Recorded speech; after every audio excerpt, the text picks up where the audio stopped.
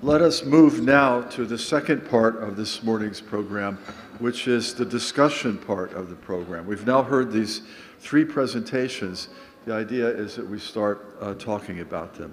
And I think the way in which we'll proceed, we will have reactions to these presentations by our three afternoon speakers.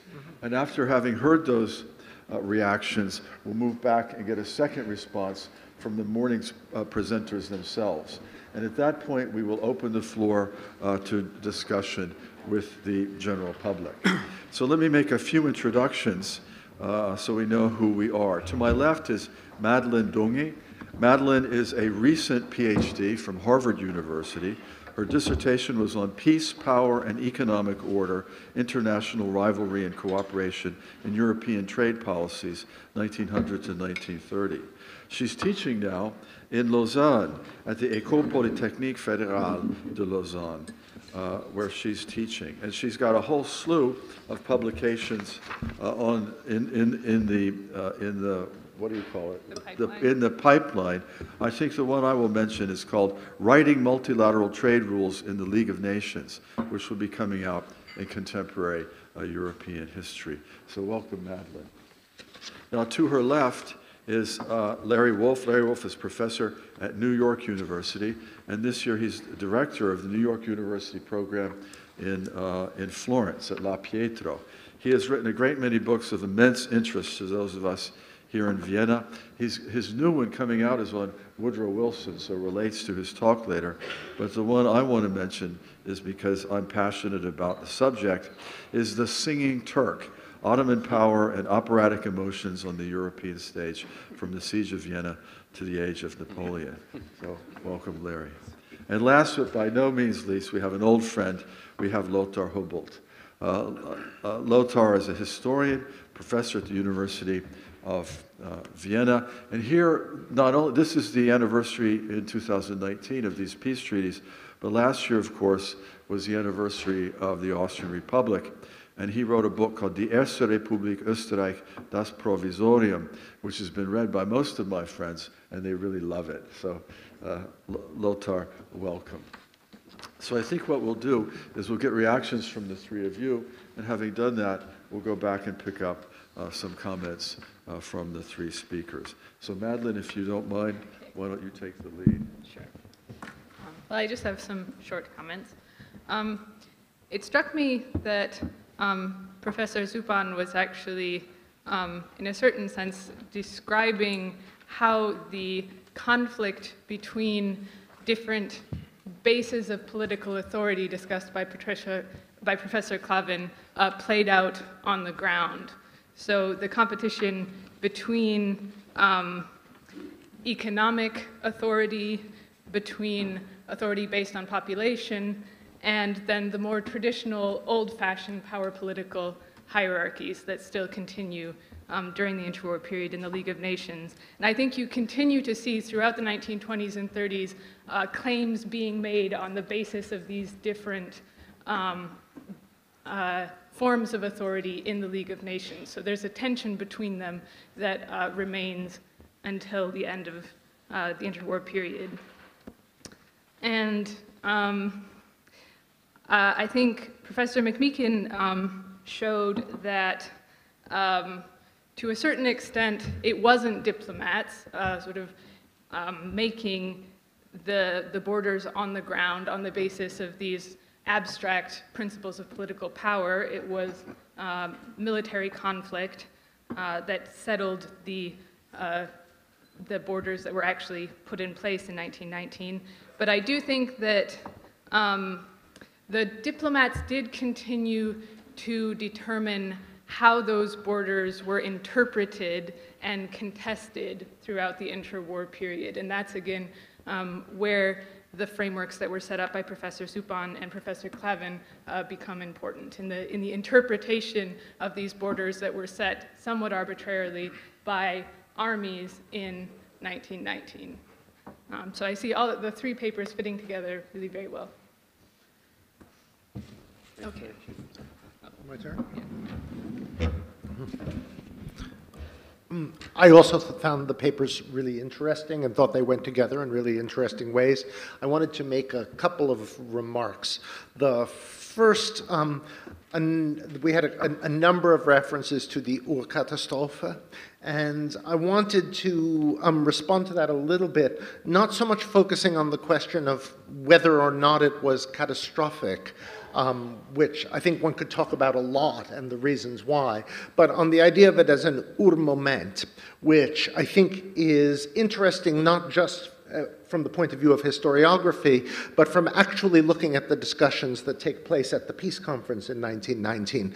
That is to say, the peacemakers themselves have a very, very strong sense that it's a foundational moment, and it's one of the things that informs their discussions over the course of early 1919. The idea, and it seems a little strange to us, that they're looking at a little bit of a blank, well, really looking at a blank slate, and that European history and politics can be rewritten from a kind of year zero, right, in which they can recreate almost abstractly, almost without reference to peoples and borders on the ground, a new order, and that if they can get it right within a limited time frame that they have, that they can build something that will be stable and lasting. But working under the pressure of feeling a limited amount of time in which they have free rein to redesign from the ground up and without reference to the historical past, and sometimes without reference to the populations on the ground.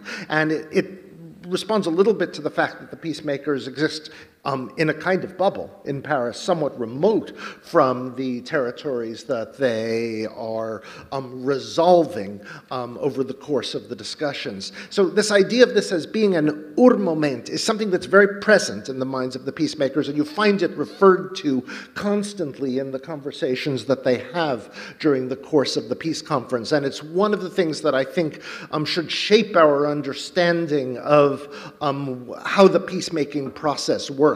Their own consciousness that they are doing something foundational, and their own perhaps delusion that they're working from a blank slate at the moment at which the war ends and at which the empires seem to be replaceable. The second point that I wanted to make refers to Professor Suppan's very interesting talk, and it's the punitive experience by both Austria and Hungary of the treaties.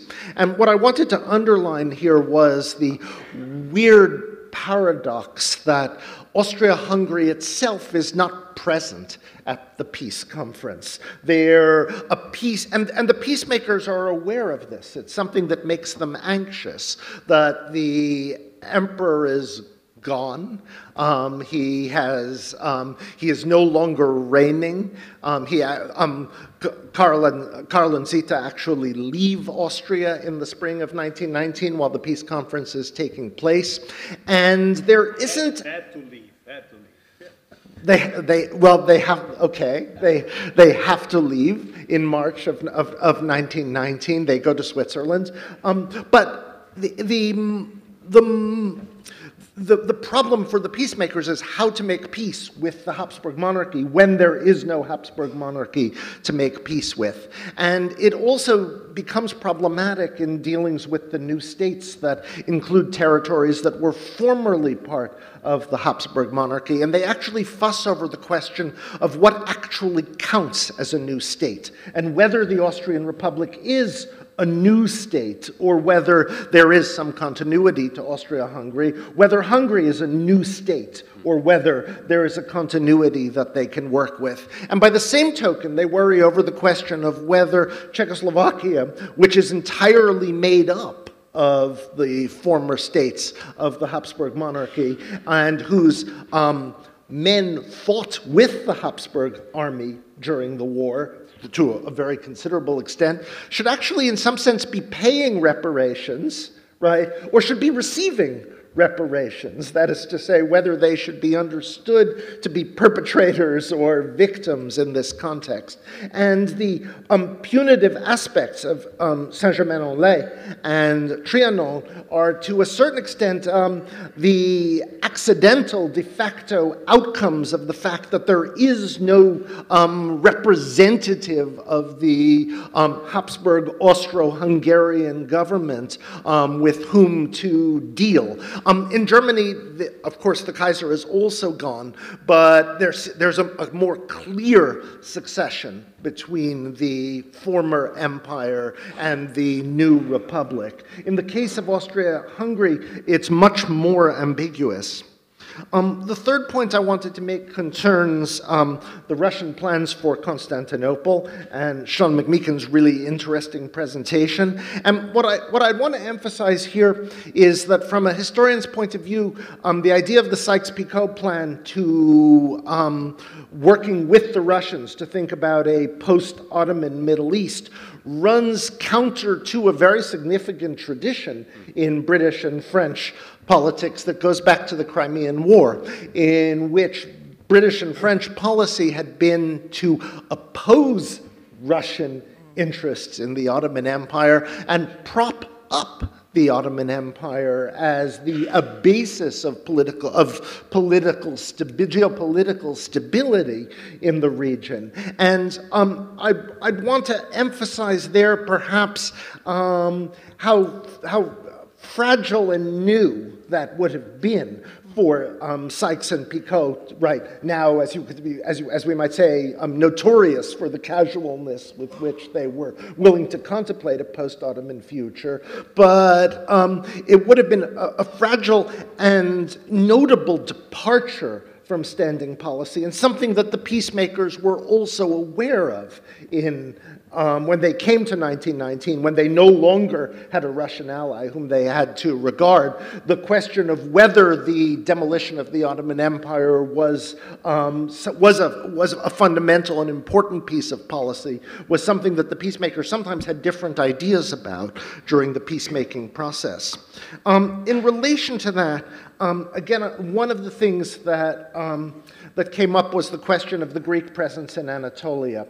And I wanted to talk back to at least a piece of that. That is to say, I hesitate over the question of whether Wilson was really so enthusiastic about the Greek invasion of Anatolia. That is, it's something that Wilson has some ties of sentiment and interest in Venizelos, regards him as a sympathetic figure, but I think that that Wilson, along with the other principal peacemakers, both Lloyd George and Clemenceau, again are of two minds and have some hesitations about the Greek army as they do about the Italian army in Anatolia, even though the Italian claims are much more are more fictive, if any, than any Greek claims could possibly be based on ethnography. And they hesitate about it, I think, for the same reason that they hesitate about the Romanian and Czech armies that are present in Hungary,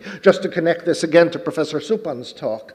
And they hesitate about it because it's a case of armies that are removing the decisions out of the control of the peacemakers in Paris. When armies actually make themselves known and carve out little pieces of post-imperial territory for themselves, as the Romanians and the Czechs do in Hungary, as the Greeks and the Italians attempt to do in post-Ottoman territory, it's something that removes from the control of the peacemakers the opportunity to create what they see as this foundational piece that they themselves can control, manipulate the parts of from Paris, all as a unified whole. And I would see them as being less excited about the Greek presence, as perhaps nervous about it and its implications for them as peacemakers. And then the fourth thing that I wanted to reference was Professor Suppan's account of the American professor Coolidge on the ground in Carinthia, I think he says at some point, far exceeding his orders and his brief in attempting to resolve the Yugoslav-Austrian border in advance of a plebiscite, trying to make those kinds of decisions. One of the things that's interesting about it is that the peacemakers in Paris, as I've said, are in a kind of a bubble and are to a very considerable extent removed from the territories that they are attempting to resolve, and have very limited experience of those territories themselves. Coolidge's role is a really interesting one, both as someone who's present on the ground in the region and supplying information to Paris, but also as someone who's an academic expert. And this is, of course, very interesting to those of us who are academic experts, because one of the things that's striking about the conference is the ways in which academic expertise comes to play a role and also does not play roles at crucial moments.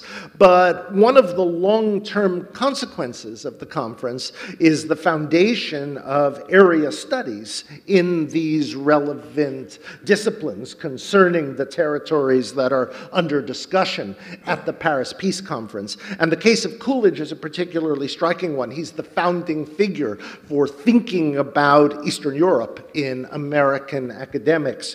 His student, who was also working for the Peace Conference. All of these people are caught up, by the way, in Colonel House's inquiry operation, which is the operation that mobilizes academic expertise in advance of the Peace Conference. But Coolidge's student, Robert Kerner, is responsible for thinking about both Czech issues and Yugoslav issues at the conference, and provides a certain amount of academic expertise. He's Pardon? Disinformation at its best. But what I would say about Kerner is Kerner then goes back to the United States, becomes the founding professor of Eastern European history at the University of California, Berkeley, where his student is Wayne Vucinic, whom Professor Suppan and I both knew well. His student, Wayne Vucinic, was my PhD professor. So in 4 generations, you go from Coolidge and the experts at the Paris Peace Conference to myself in four academic generations. And most of American academic expertise concerning Eastern Europe would follow a similar sort of filiation. Thank you. Now, I believe I do have a well-reserved reputation as a contrarian, but to my shame, I must admit, I find little to criticize in all 3 papers. I just want to come back, first of all, on your point about Keynes' mother. Please do enlighten us about her influence on the economic consequences and any other. I'm really curious about that. And I want to go on from what Larry said. The Urkatastrophe, you've sort of concentrated on the Ur, on the seminal. I want to sort of draw attention to the word catastrophe. Because usually after a war, I mean, obviously the losers think it's a catastrophe. No big surprise. But the thing about World War I basically is no one really is all that happy with the results. I mean, that is the funny thing. I mean, in 1870, that would have been very much a catastrophe for the French, but for Bismarck, it was glorious, the founding of the empire. Now, you might even say 1918 was the founding of the American empire in a way. But the Americans aren't too happy about it. They think they've been tricked into the war. And none of the others is too happy either. So this idea that no one really won the war, that's question mark. That's an important one. And it leads us to another question, war guilt, which is a completely anachronistic term. I mean, up to 1914, no one is in the least questioning the supreme right of sovereign states to start and lead and conduct wars. Così fan tutte. Everyone does that. I mean, the Serbs are so proud of having smashed the Ottoman Empire in Europe a few years ago. Italy is sort of taking her grab. All the others are fighting colonial wars. The thing is, usually that's because there's something in it to win. It's only after World War I that we no longer write books about the origins of this or that conflict, but the war guilt question that dominates, debates for decades. That's an interesting one, and it has to do with a sort of different shape of events on the ground. It's no longer a few mercenaries who are happily killed in far-off lands, because you don't want the Foreign Legion to actually come back home. They'd be dangerous, so it's quite good if they have casualties. But it's your own people being killed in millions. And then with the war guilt, of course, you have the suitable pretext for reparations, and reparations are a suitable pretext to find somebody who will pay your war debt to the US. And on top of that, you have this French idea that we've invested 20 billion francs in Russia, and that's all gone now. So somebody has to pick up the tab.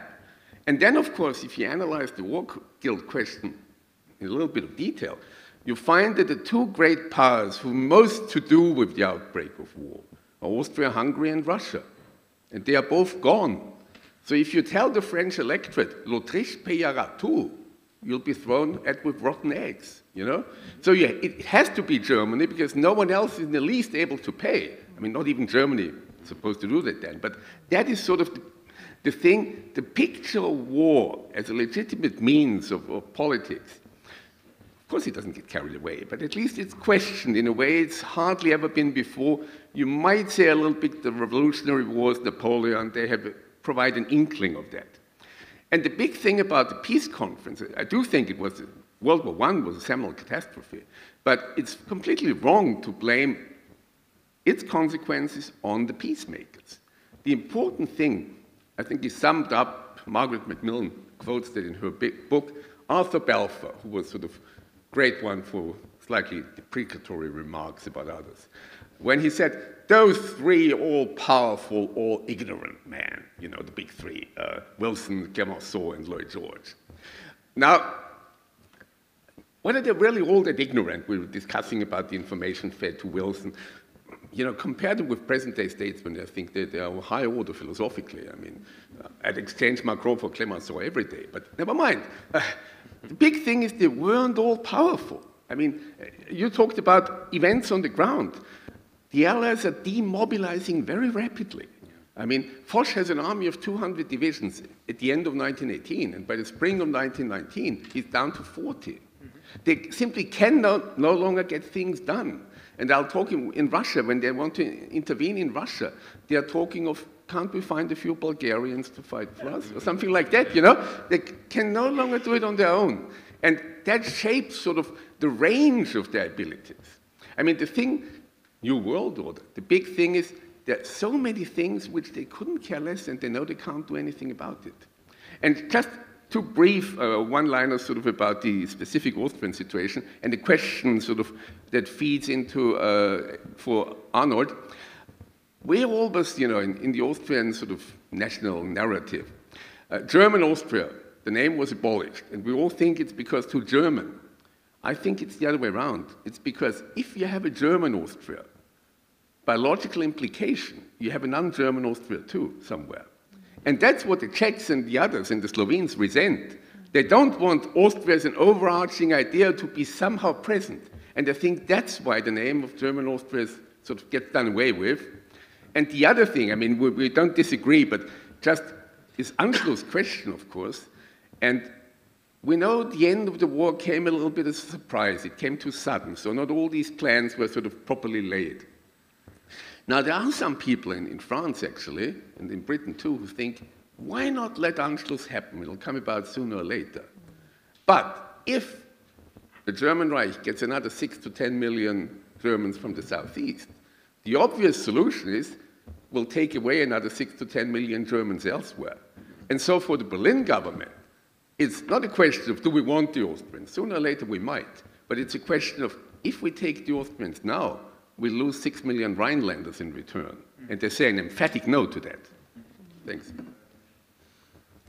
Okay, thank you, Lothar. So we will have the responses now. So, Patricia, let's hear about Keynes's mother. Keynes's mother, yeah, I'm very happy to start with Keynes's mother, really, because she is one of a series of women who are also extremely active in the peacemaking process of 1919.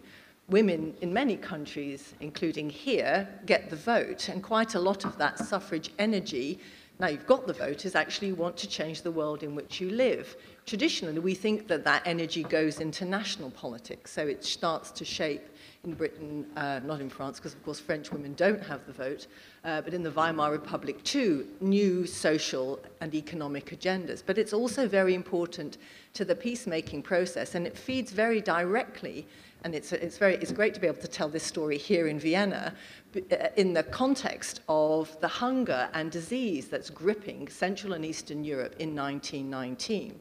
So the Women's International League of Peace and Freedom, of which Florence Ada Keynes's mother is a member, is very active in agitating for the provision of food and medical care for the children in Central and Eastern Europe. Florence Keynes, also Margaret Keynes, are good friends of Eglantine Jebb, who's the founder of the Save the Children Fund.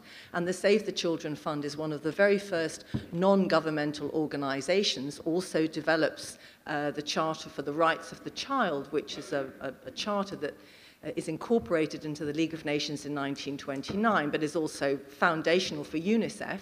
Both of these bodies, of course, still continue today, and their case is very strongly around the fact that the economic and social consequences of the peace are provoking mass hunger in Central Europe, and particularly affecting the fate of small children. The very first campaign that Florence Keynes, Margaret Keynes, and Eglantine Jebb are involved in, along with Dorothy Buxton, is here in Vienna.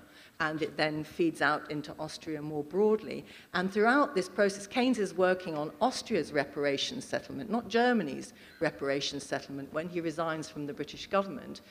And it's his mother who's writing to him to say, Maynard, what are you going to do about these starving children? And what's interesting too in the historiography is that that part of the correspondence, her letters to him, are never published. You just get his letters saying, I'm very worried about the fate of famine, or the problem of famine in Central and Eastern Europe. So it's also something that historians actually have missed in some senses. There's a lot of women's agency in and around these problems. And it takes me really to I'm happy to talk about it more, but I could talk about it for hours, so I'll finish that story there. It takes me to some of the other issues that the three very helpful commentaries have picked up. The first one is really the problem of the changing nature of war in this process, really. I think that's one of the things that the peacemakers are also trying to grasp in the conscription of, I mean, mass armies is a European, more of a phenomena associated with continental Europe, but for Britain, it has very far-reaching consequences for the way that war can be used as an instrument of state policy, and also for the structure of the welfare state. So in reparations, part of it is always this discussion around widows' pensions. Why is it that we have to worry about widows' pensions? Well, of course, it's in order to persuade men to fight at a time when you're also beginning to develop an argument that the family wage, the wage not just to each individual in a family, but that you have a male breadwinner. So in order, if you lose the male breadwinner while he's fighting, you then have to provide a pension for the family that's left behind. So this dynamic of the changing state structure nationally feeds up very quickly into this changing international structure and expands enormously the reparations question. And of course, it also provides the war guilt clause because you have to have a legal basis for that. And that sort of takes me to the other point I want to make, which is that the peacemaking and this sort of operation and creation of treaties in a vacuum, in a bubble, at the very top of government, is also something that's then transferred and incorporated into the League of Nations. So the covenant of the League of Nations is the founding piece of international law, but it's also that this international organization inherits whole sets of treaties that are contradictory. So on the one hand, it's a foundational moment. On another, it's sort of, this mess is then handed to the League of Nations and told, now you guys try and sort it out. And that's the senior politicians, in a way, are not aware of it. They are in this bubble, but they're also not going to be so responsible for trying to sort this mess out. The people who are much more critical are some of the administrators on the ground, some of the people that I touched on, but also if I think about it in terms of the food relief agency here in Austria that then also expands across Central and Eastern Europe, they have this body called the American Relief Administration, which is headed by Herbert Hoover, a future President of the United States. And in the correspondence of Hoover's officials, you get this real sense of rage from them about the terms of the peace, and also then when the Americans disappear off the scene. And some of them go on to work for the League of Nations, so you don't actually have to be you can work for this organization, unlike the UN.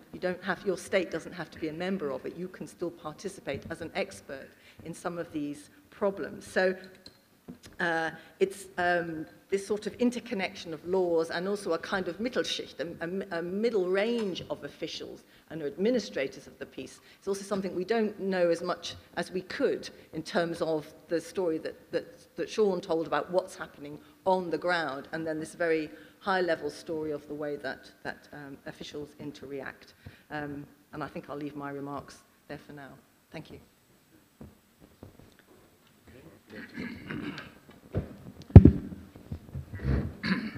Larry mentioned the punitive element in the peace treaties. Let me erase this a little bit. Why so punitive against Austria and punitive against Hungary? Looking to Austria, there is no doubt that the Anschluss question was the most important for France. Looking to the map and to the facts and figures, in the case of an Anschluss of German Austria to the Weimar Republic, the Weimar Republic would be stronger in Europe, even with the losses in the East and the West. So it's very easy to compare this. And this Anschluss question remained in the French politics and the French diplomacy. Of course, the whole interwar period after '38. And the French historian Georges-Henri Sautou wrote in a new book the situation after the fall of the Berlin Wall and the 10 points of Chancellor Kohl. Mitterrand asked his advisors, and what's about Austria? What's about the Anschluss now in November 1989? Yeah? So you see this long-lasting thinking of the French against an Anschluss. And looking to the debates in Paris, this German, the fear from Germany, even from the new Germany, was also important for the border making between Czechoslovakia and Germany, when some US advisors, diplomats, and even Lloyd George discussed this with the Czechs, what to do with the German Bohemians, German Moravians, the Silesians. The French argument was we cannot give Germany now more of German population, especially in this rich province with mines and industries, etc. It's out of thinking. And it's interesting, this argument did not play a role, of course, in the border making to Yugoslavia. And therefore, the proposal of Coolidge with his mission, etc., influenced Wilson. Obviously, Professor Coolidge and Professor Wilson had a similar thinking and trusted each other. It's not always between professors, but it happened in this moment. And Coolidge didn't influence the US thinking belonging to Carinthia, but also belonging to Western Hungary, to the Burgenland. And Coolidge made also the proposal to annex southern Moravia to the new Austria, but he was not successful with this proposal. So the influence of Coolidge was really important, and thanks to Larry that you explained this, the long chain of the influence of Coolidge over Körner and Vucinic, etc. Looking to Hungary, why the Allied powers punished Hungary? There are two other points, and not so the German question, of course. First, the military occupations in November, December 1918. The Serbian armies were not confronted with resistance in southern Hungary, even not in the occupation of Pécs, with the rich coal mines there. The Romanian divisions coming from the east after the Mackensen army was brought home to Germany didn't meet a strong resistance by the Hungarians. Only in Slovakia was then the resistance by the Red Army. So the Allied powers accepted the result, more or less, of these military occupations, and Alexander Millerand, in his note to the Hungarian government in May 1920, stressed this fact of the military occupation that there were no resistance against. And the second and very important point was, of course, the Bolshevism in Hungary. The decision-making happened especially in June 1919, when there were still the Bolshevik government of Béla Kun, and Smuts was sent, General Smuts was sent there in April and hated these Bolsheviks and told this then coming back to Paris. So fighting against the Bolsheviks was used then by the Serbs, by the Romanians, by the Czechoslovaks in the argument making the new borders of Hungary. To the question of Lothar, of course the war guilt question played then in the propaganda of the Nazis a very great role. Why the Allied demanded from Austria to expel the German, the word German. I think the main point was to separate Austria from Germany, so with the Anschluss question behind. But we should look in the French papers. What was the main argument? I don't think that the argument of the Czechs and Slovenes were so important in this moment. It was always the German element, always Germany, and the French fear from a new Germany striking back one time against the new France. Thank you. All right. Well, I'll try not to go on for too long. I'm sure all of you would love to jump in at some point. Just briefly, I think I'll start with a couple of the interesting points that Larry made. One of which was about almost the unnatural nature of this relationship between Russia and the Western powers and the carving up of the Ottoman Empire. It's quite right, in fact. I mean, it's a big theme I talk about in some of my other books on the origins of the war. Several of which were actually published in German, so I can give a brief plug. Russlands Weg in den Krieg, which is actually a better title than the one Harvard came up with, which was the Russian origins of the First World War. Harvard wanted to sex that one up, to make that into a Russian war guilt book, which it really was not supposed to be, but it did get some attention. And then Countdown to War, July 1914, which was oddly enough published as Countdown in den Krieg. I hadn't known that countdown was a German word until that book came out. But one of the themes that I talk about is how, in many ways, artificial this relationship was.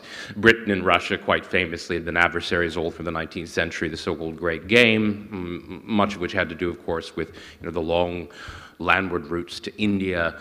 There was the famous partition agreement, mostly remembered because of Persia, because of Iran, the Anglo-Russian Accord of 1907, although of course there were also agreements pertaining to the Hindu Kush and even Afghanistan and Tibet.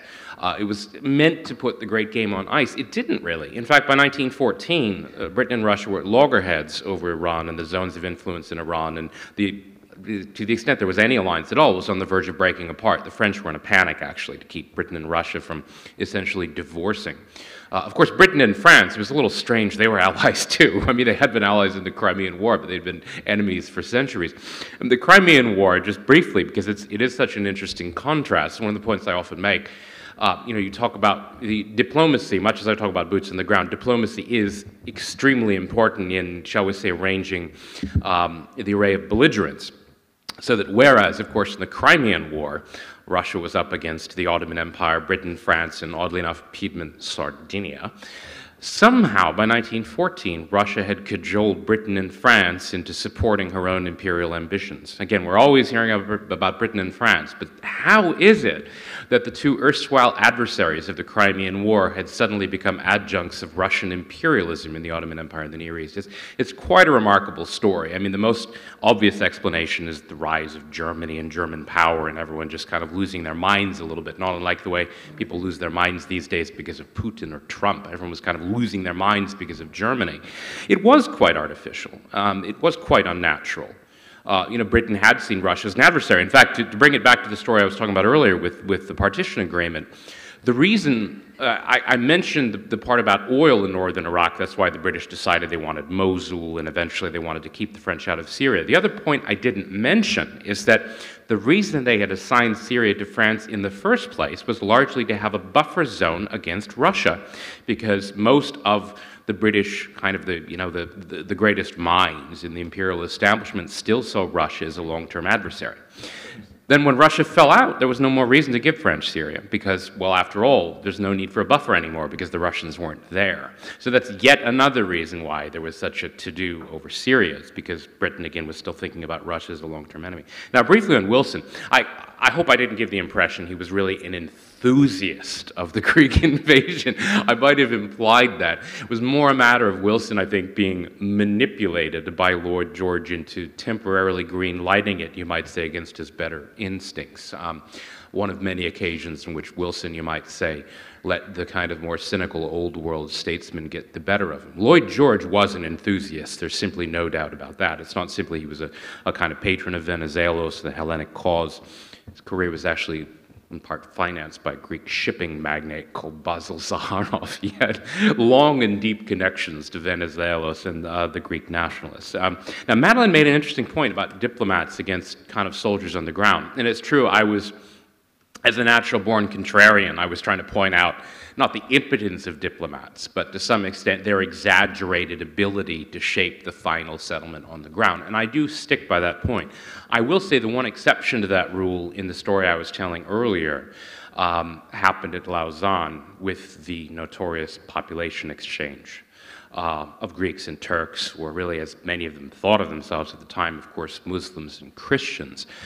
Far larger number of Greek Christians, of course, left or were expelled or fled the Ottoman Empire than vice versa, but there were still about 400,000 Turkish Muslims who were actually expelled from Greece. Now, interestingly, this was actually both arranged, negotiated, and then essentially kind of sanctioned by this formal international agreement. It was legal ethnic cleansing. Now, amazingly enough, the man who largely negotiated it, I just flew through Norway, so I was reminded of him, Fridtjof Nansen, was actually given the Nobel Peace Prize for his role in helping to cleanse Greece and Turkey of minorities. Shows you a little bit about the different world of the early 1920s. In defense of these statesmen, of course, they were trying to not only settle a war, which had been smoldering on and off for over a decade, but also to solve a massive refugee crisis, which was quite serious. In many ways, in fact, the Greco-Turkish War of 1919 was just kind of like round two of the war, which had begun in the Balkan Wars, which had, oddly enough, was about to break out in June 1914 again, shortly before Sarajevo. Greece had actually just sent an ultimatum to Turkey. It had to do with the mistreatment of Greeks in Asia Minor. So the diplomats there, they did play a role. One could say it was perhaps humanitarian, perhaps malign, but they helped to arrange forcible, legal, ethnic cleansing. Final remark, just very briefly, that Lothar, he made many interesting comments about kind of the war, almost in this broader perspective. No one won the war.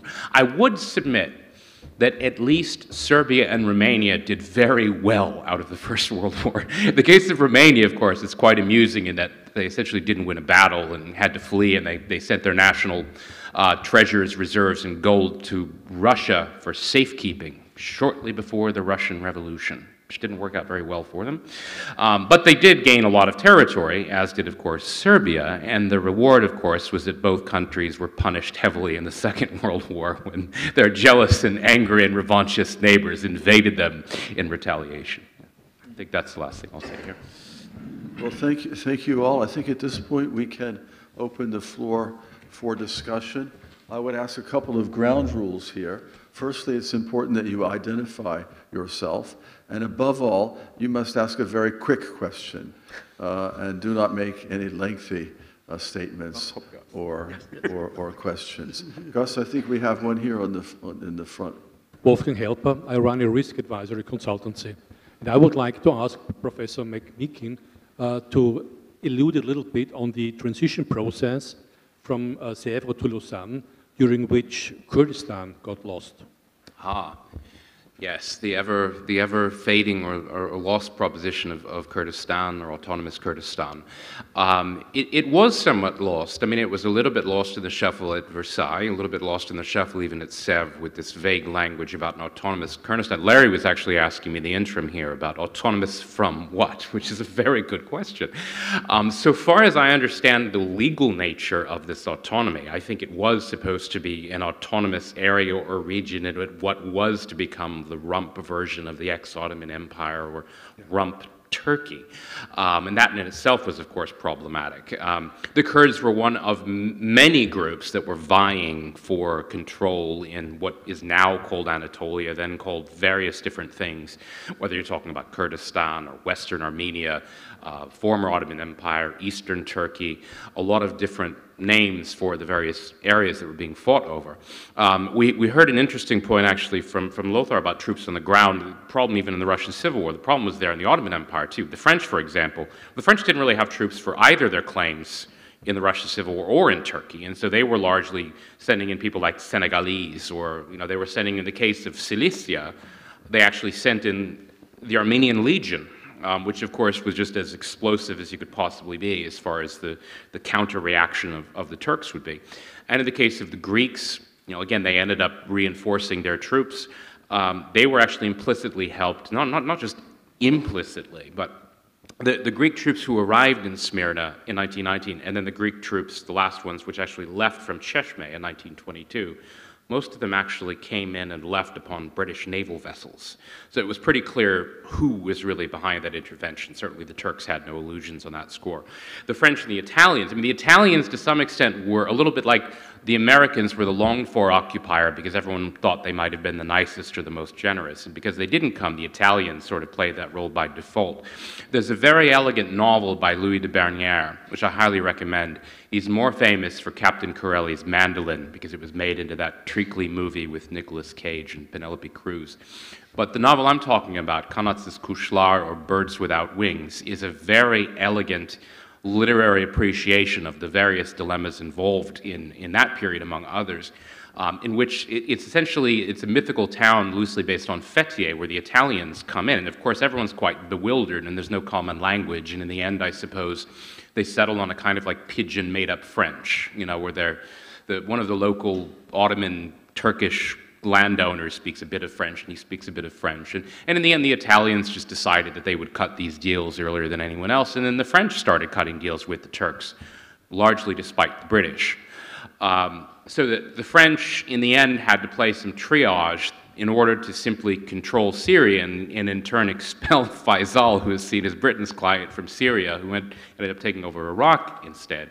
What the French largely did is they cut their own deal with Kemal, as did the Bolsheviks. And we shouldn't forget that the Bolsheviks actually saw Kemal as an ally, and so they sent actually gold and arms to Mustafa Kemal and the Turkish nationalists, largely, of course, despite the Western imperialists. And that strange, improbable friendship between Bolshevik Russia and Kemalist Turkey actually endured really right into the mid-1930s. So everyone was scrambling, for the scraps. It was a very complicated situation, and the Kurds, in the end, they just didn't have enough friends and allies. I think the most important part of that equation is that if there was anyone who knew the Kurds as a people, who knew the Kurdish languages, who knew the tribal chieftains, and had relationships with them, it was the old Russian imperialists, and they no longer existed.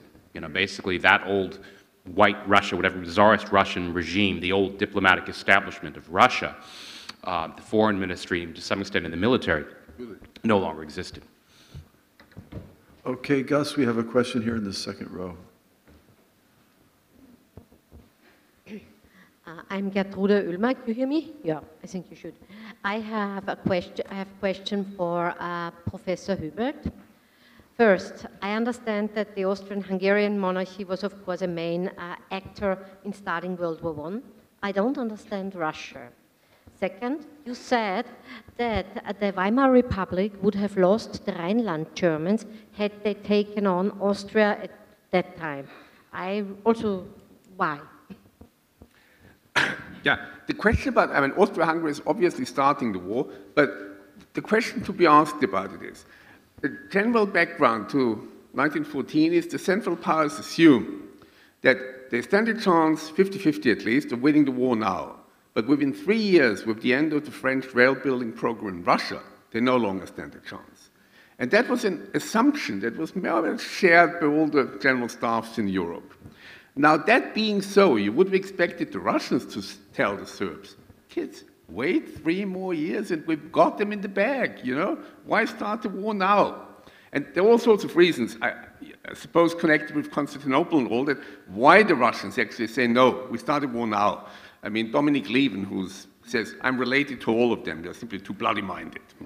Whatever. So, but what I want to say is, Germany and France, they're both such vain nations.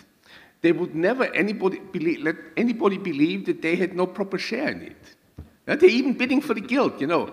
It's their self-importance, you know.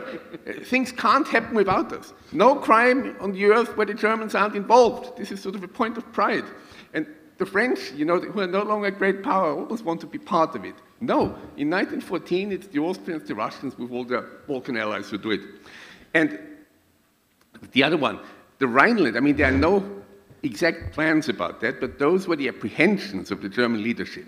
If we do Anschluss now, because actually these negotiations are going on before the final peace settlement, before all these clauses are inscribed. So they'll make us lose something else. And there were French voices, and I'm quite sure newspaper articles too, who suggested exactly that. All right, the Anschluss, we can't prevent it, we're too far from it. But why not take the Rhineland, which the Brits said we shouldn't do? Okay, Niccolo, we have a question here in the 1, 2, 3, 4th row. Reinhard Zimmermann. I have been interested in external foreign relations since 40 years, and I've applied twice for the Austrian ministry to become a diplomat, but I failed. But I'm coming here regularly. So, easy to answer question for the panel, certainly. One, were they, Austria and Hungary, the only defeated nations which were not allowed to participate in the talks? First questions, in Paris, 1918-1919. And the second question is, France always spoke against the accession of Austria to Germany, but did France really help in early March 1938? When I heard that recently, the Austrian government wrote a letter for help to the French government, and they did say, no, we have no fixed government, only a preparatory one, provisionary one. Thank you. The first question is very easy. All the 5 losers were not invited to Paris before May 1919. And as I said, the most decisions were made even belonging to Austria and to Hungary without negotiations. A specific question was, should they invite Russia, Soviet Russia? There was a debate between the Allied powers, And as a compromise came the proposal to make specific negotiations on an island in the Marmara Sea, so close to Istanbul, Constantinople, but the Russians denied this proposal from March 1919. So this was a great mistake, making a peace treaty without concrete negotiations. And when the losers came to Paris, they received the drafts and can only make script counter proposals in this kind. Your second question is also relatively easy to answer. In the moment of February 1938 was the next government crisis in Paris, and the main Western power was Great Britain, and the British government told Schuschnigg it's impossible for us to intervene, especially after the humiliation of Schuschnigg in Berchtesgaden, so in the Berghof, and after the July agreement from 1936. Yeah? So there was no debate, no strong debate, and therefore the Anschluss was relatively easy for Hitler. He didn't see this so, but at the end it was the result that France didn't react, even not with a strong protest. I just wanted to add a little note to that characterization, because one of the things that's very strong in the British government from very early on is this debate about whether Austria alone is viable. And is it lebensfähig? And that's the case, of course, the Austrians themselves make. So that over time really takes hold inside the Foreign Office and more broadly. So it's also then why would you jump to the defense when in fact Anschluss was the mistake that was made in 1919. It should have been allowed to happen. Lothar? Yeah, of course, the lebensfähig debate was always used to blackmail the Western powers into giving us money. You know, you prevented us from getting money from the Germans, so you give us money yourself. You know, this is a very curious phenomenon. And of course, the lebensfähig question, even in Austrian Parliament, they said lebensfähig, of course, but on what a level? Yep. I mean, even the Pan-Germans said, of course, we're lebensfähig at the niveau of the Albanians, but do we want that? And in 1938, the question, the French had long made up their minds. Austria is the interest sphere of the Italians. Why should we pull Mussolini's chestnuts out of the fire for him? I mean, if they don't do anything, why should we? Okay. We've got another question up here, Nicolo, in the first, second, third row. And then Harold Otto, a non-academic interested in history. And I have two questions. The first is related to domestic or national politics. And Professor Clavin brought it up some, Professor McMeekin brought it up some, shaping what was happening inside the so-called bubble in Versailles. And particularly referring to Colonel House from the US. He was a political master in Texas. He was interested in the Democratic Party's future, which is this coalition between the South and urban ethnics. Germans in the US had been politically demobilized in World War I. So you had the Slavs that were very powerful. How strong was those interests in his decisions in place of Wilson in Versailles? That's kind of one question. And related to that is the power of Herbert Hoover's, not Herbert Hoover's, but the American relief to Middle Europe, and how that shaped the domestic politics within Middle Europe, as all of a sudden people were getting food from the US, clearly branded from the US.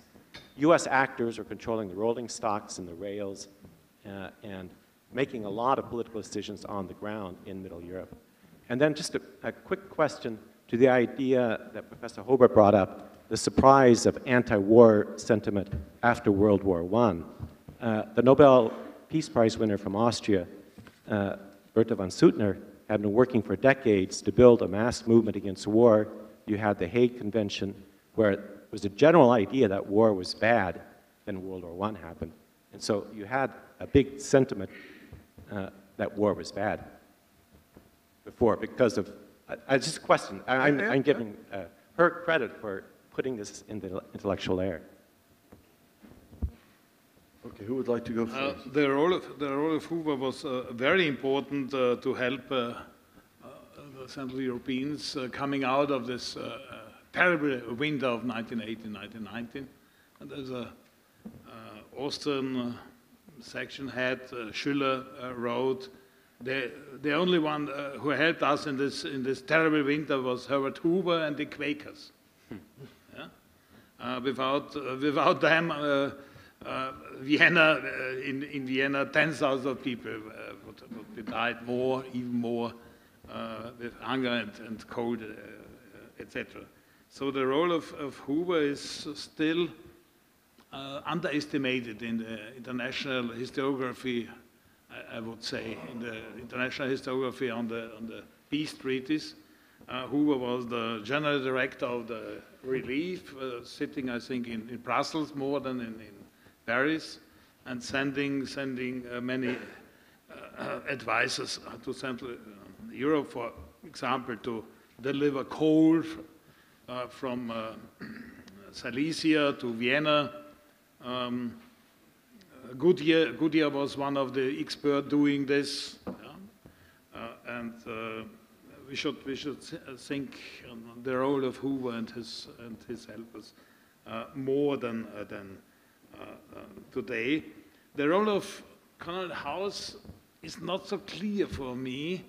I suppose that he was too much influenced by the French politics, especially by Clemenceau.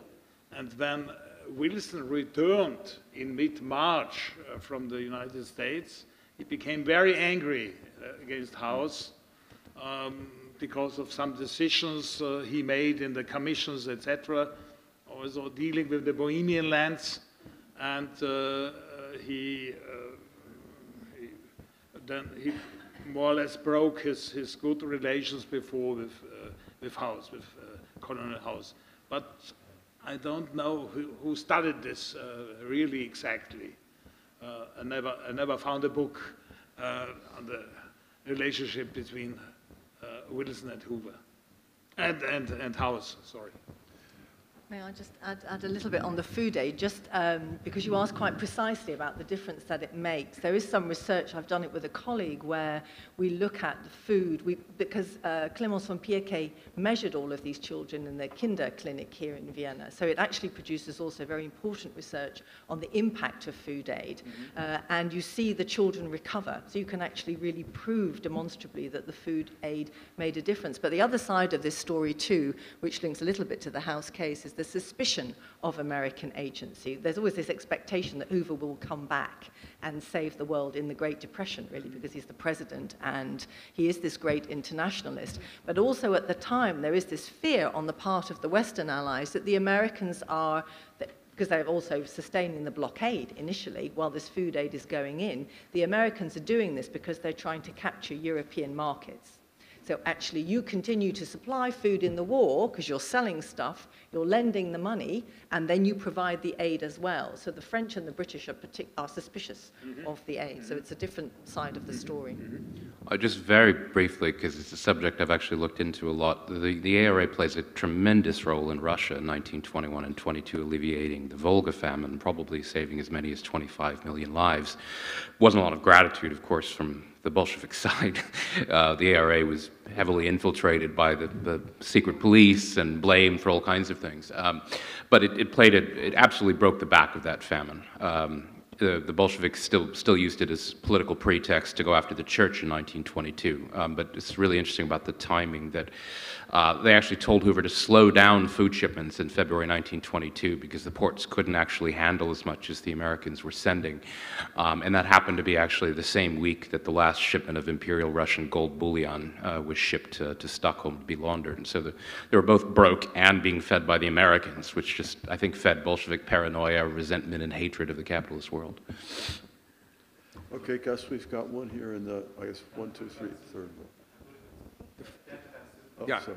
Well, I think she occupied a position, not to put too strong a point upon it, a little bit like Jehovah's Witnesses or the Dalai Lama. I mean, all the Vienna papers made fun of her, and they gave her the benefit of the doubt because she was a general's daughter and born Countess Kinsky, and so, all right, she was part of the clan. But no one took her really seriously. I mean, the crunch comes in 14 when even the party that's basically favorable to her views, the Social Democrats, are all gung-ho for war because it's against the reactionary Tsar. That's a progressive cause.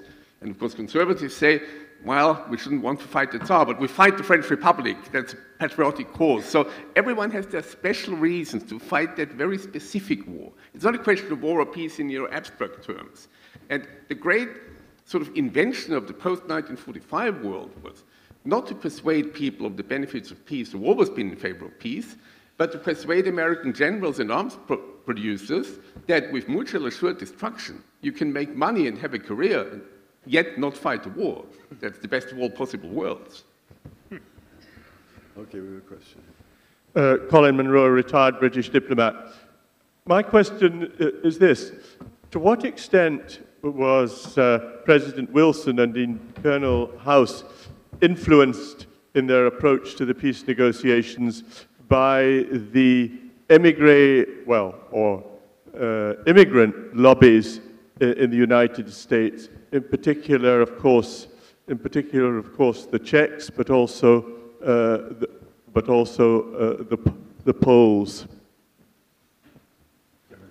So, I mean, the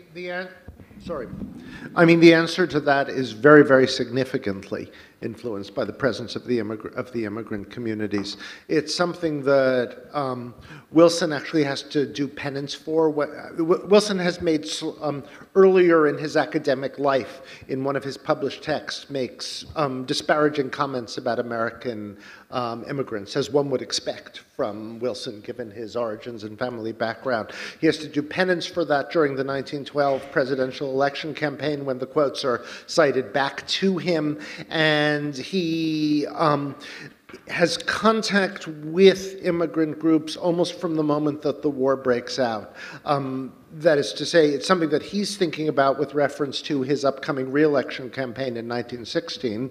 The White House is open for immigrant groups to represent themselves to the president, and he's interested in what they have to say. Those immigrant groups, especially Poles, Czechs, Slovaks, but also Serbs, Croatians, and also Hungarians. There's a Hungarian group as well that makes an impression on Wilson, to urge him to think about the role of Hungary as a national state in the post-war future.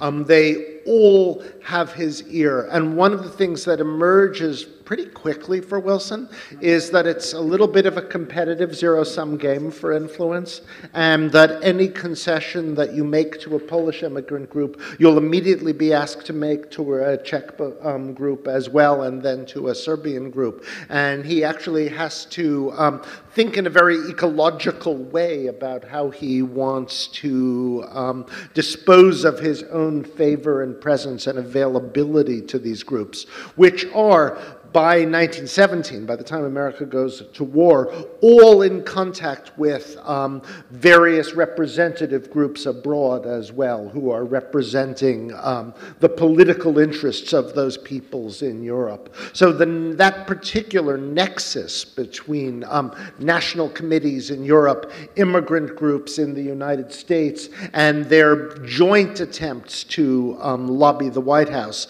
coexisting with, let me come back to this, the academic expertise that's being provided by the inquiry with reference to all of these groups, becomes for Wilson a kind of crash course in educating himself about what's going on in Eastern Europe.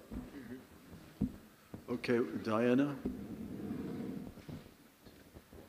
Hi, Diana Mautner, nice too. I had a question for Professor McMeekin. Sorry. Sorry. The question relates to the different treatment between the Kurds and the Zionists. And you had already mentioned that they had armed resistance, the Zionists did, and that they assisted General Allenby. I just wanted to add that they also spied for the British, and that Sure. there was a strong lobby in England supporting their cause. So in light of how the Kurd question is still lingering on today. I wanted to know what lessons could the Kurds take away and maybe get a better deal now from how the Zionists dealt with state creation back then. Well, it's a great point and a good question. I don't know if I have the answer to the question, but obviously the Zionists were very well connected. I mean, they had opponents, of course, but they were obviously very, very well connected in British foreign policy firmament. And, you know, Lloyd George became something of a proponent as well. And yes, they're also spying, you know, for the EEF. They had excellent contacts. You know, there were a lot of people inside the Ottoman Empire also helping to inform whether they were spies or not. I mean, there are all these kind of informal contacts. Whereas that was the problem. The Kurds, some of it is just geography. I mean, they didn't really have any easy access to the outside world. At least some of the Armenian groups in Cilicia were close to the coastline, whereas there were very few Kurds in those areas, and so they didn't really have, let's say, like a line to Cairo. They certainly didn't have a line to London. And again, I just keep coming back to this fact, it's a little bit bad luck. The Armenians had similar bad luck when they backed the whites in the civil war, but with the Kurds it was even worse. I mean, the real ties, the only ties that had really been cultivated by a lot of these Kurdish tribal chieftains were with the Russian Caucasian command in Tiflis or Tbilisi, and then by extension, St. Petersburg. So the Russian imperial establishment, and even to some extent Russian academics. I mean, they actually had Kurdish language institutes in St. Petersburg. There was a lot of institutional expertise, which just kind of went up in smoke with the Russian Revolution.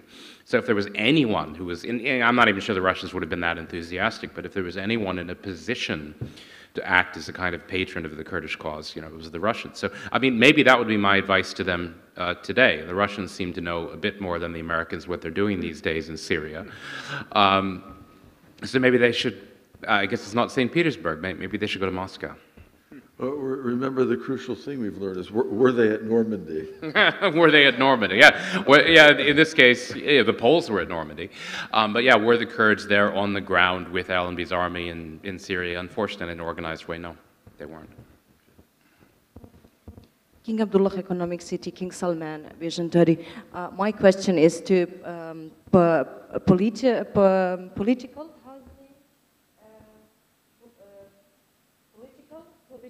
support of the help.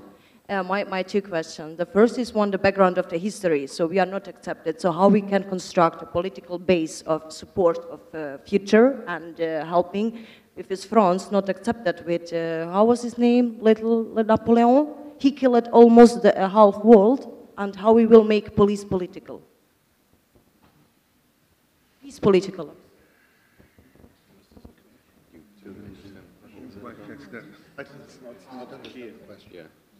I don't think that would help. We've got another question back here, Nicolo. Susan Perkins. I work as an English translator and teacher. I have a very simple, banal question, probably exposing my ignorance, but I'll ask it anyway, about definitions. When does an armed conflict become a war? So what is the definition of a war? And by the same token, what is the definition of peace? For example, we had this very strange situation during the First World War over Christmas for a couple of days. The two opposing sides crawl out of their trenches, smoke cigarettes with each other, sing a couple of Christmas carols, and then go back to the business of war. Was that peace, or was that like half-time in a football match? I will have a go. I mean, I think it's a very difficult question. It's not banal at all, actually. I think it's a very pregnant question, especially in this period, because partly what everyone learns from the First World War is that actually, and Thorsten Veblen, who's a member of the inquiry, he's a Norwegian-American economist, he writes quite extensively about the relationship between war and peace, not as absolutes, but as more or less. And that's partly what, of course, the First World War is like. There are periods where it's peaks and troughs, the number of belligerents moves in and out, the scale of the commitment changes quite dramatically. The British, of course, think they can continue with business as usual and wage war that will produce profits, and instead that's really the benefit that goes to the United States. But the real blurring comes in the period afterwards, actually, where, and I mentioned it just very briefly, but it's really the substance of the two presentations that followed. In fact, there is war right across Europe, but it's not declared. And there are then experiences that follow on. So now, of course, it's not only that war's not necessarily declared, peace is also not declared, and you certainly don't write peace treaties anymore. So the practice of what we study now very rarely happens in the aftermath of a conflict. I'm half Irish, so I know there are places where it does happen, and then even there people are busy rewriting the terms of those treaties, probably as I'm sitting here. Anybody else? Well, listen, we're on a very, very tight schedule today, and we're due to resume in less than an hour at 2 p.m. with a very big topic of new visions of world order. So I suggest that we pause here for lunch so that we have plenty of time to get something to eat before we come back at 2. So let me thank again all of the panelists and thank all of you for your questions.